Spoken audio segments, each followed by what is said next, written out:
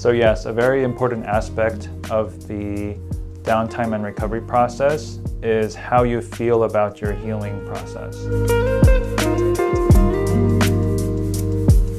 So the day after you have a facial plastic surgery procedure, you're going to be swollen, you're going to look different, and you might not feel emotionally ready to go out and go about your normal daily life.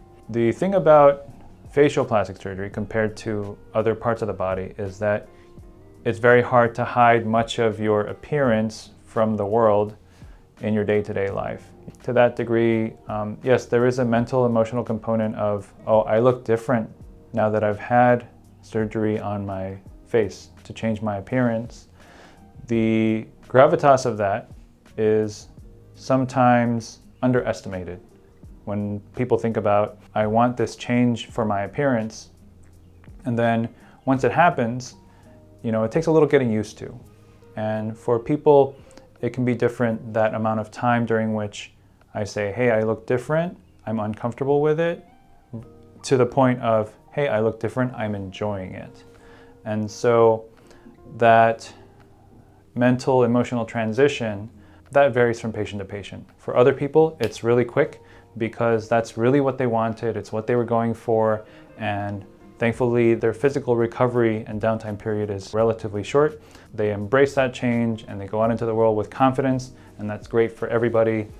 With other people, I can think of one patient in particular who had upper and lower eyelid surgery with me. It turns out she was a little less emotionally mature than we had initially thought when it came to her appearance, and so she felt shy. We were here to answer her phone calls, to correspond with her. She would send us pictures of how she looked, and we would reassure her that her post-surgical process was going well. And sometimes it does require that extra little TLC that my team and I give to our patients. When you have surgery with me or you have a non-surgical procedure with any of my staff, it's very important to me and to our team that you have our full support during your recovery process, no matter how short or how long it is. So with every surgical patient, they have my personal cell phone number, and I always call them the next day to make sure, hey, are you doing okay? How you're feeling today, or any instructions about your post-operative care. And my line's always open, and I even have them sometimes text pictures to me, to say, hey, oh, I analyzed your picture, this is within the normal limits of your healing process and there's nothing to worry about.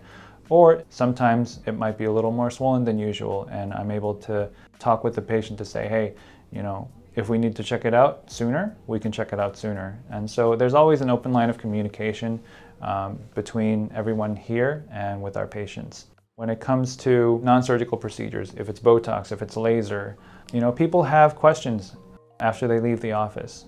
Is it supposed to feel this way? Is it supposed to look this way? We always have an open line of communication. We always have certain protocols in terms of, oh, you can apply, this product, or you can take this supplement, something to help expedite the recovery process. I always tell surgical patients, a relatively low-cost thing that you can do prior to and immediately after surgery is actually to eat some pineapple, because pineapple, the fruit, contains an enzyme, which is bromelain, and that helps bring down your swelling and bruising faster. So depending on your mental, emotional state in your post-operative journey, we're here for that, and we're here for you.